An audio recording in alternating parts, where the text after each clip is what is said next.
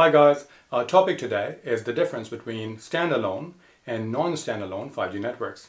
So 5G networks can be deployed by your mobile operator in two different ways. So you have a non-standalone deployment and you have standalone deployment.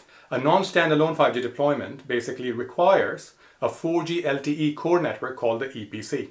Standalone deployment is an end-to-end 5G network, which basically means that the core network and radio network is all 5G.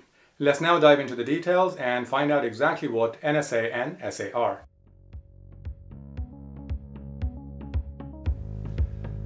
If you follow the news or updates on 5G networks, you may have come across statements that suggest that 5G is different from the earlier generations of mobile networks. I'm sure you would agree that the promoters of every new product or technology say more or less the same thing. So for example, things like, oh, this is a groundbreaking technology and we have never seen anything like this before, etc., etc. But 5G is really different, so please allow me to try to explain to you how 5G is different from the earlier generations of mobile networks. 2G, 3G, and 4G networks were designed to be used by consumers and businesses in more or less the same way.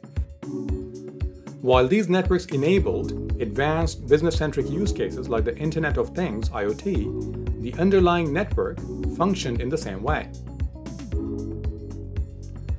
What changes in 5G is that 5G networks have been designed with advanced business use cases in mind. In fact, the majority of the use cases in 5G are for businesses and industries. There are three use case classes or categories for 5G NR networks. So you have eMBB, Enhanced or Extreme Mobile Broadband, MMTC, Massive Machine Type Communication, and URLLC, Ultra Reliable Low Latency Communications. The consumer use cases are mainly within eMBB or Enhanced Mobile Broadband, which, as the name suggests, is about high-speed mobile broadband. URLLC and MMTC are about advanced use cases where highly reliable and fast connectivity helps digitize industries and municipalities. This is where the difference between standalone and non-standalone 5G becomes important.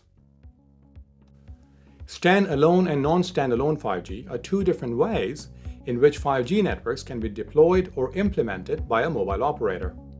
Non-standalone 5G is a deployment model where a mobile operator uses their existing 4G core network to launch 5G. Standalone 5G, on the other hand, is when the mobile operator uses a 5G core network. In non-standalone 5G, 5G NSA, the mobile operator launches 5G services using a 5G radio network and a 4G core network. The 4G core network is called Evolved Packet Core or EPC. In standalone 5G, 5G SA, the mobile operator launches 5G services by using a 5G radio network as well as a 5G core network.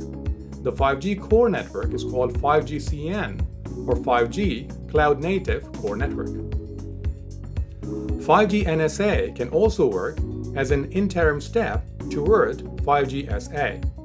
When 5G networks reach a higher level of maturity over the next few years, we will likely see an acceleration in standalone 5G network deployments. Let's have a look at this picture to visualize the non-standalone 5G networks.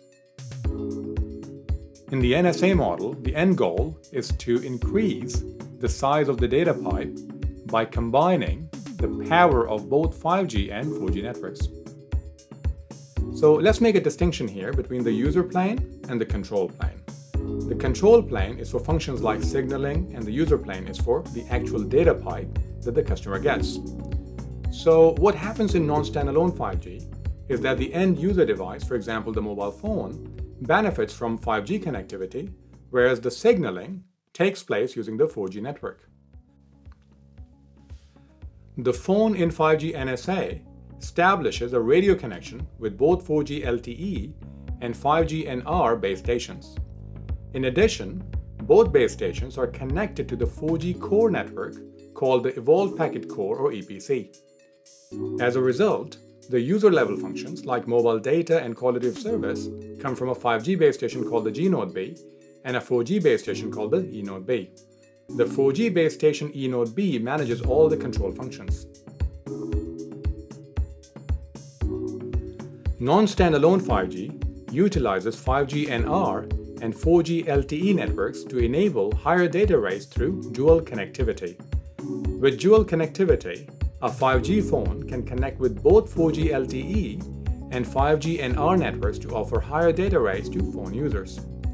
Since non-standalone 5G can work with an existing 4G LTE core network, it offers mobile operators a quick option to enter the 5G market.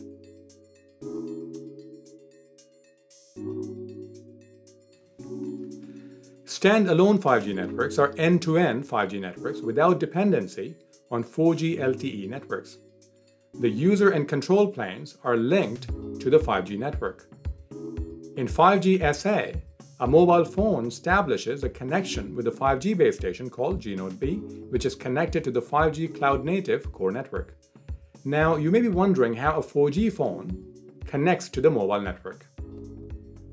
For 4G LTE phones, a special kind of 4G base station called Next Generation Evolved Node B or NGE Node B is connected to the 5G cloud-native core network.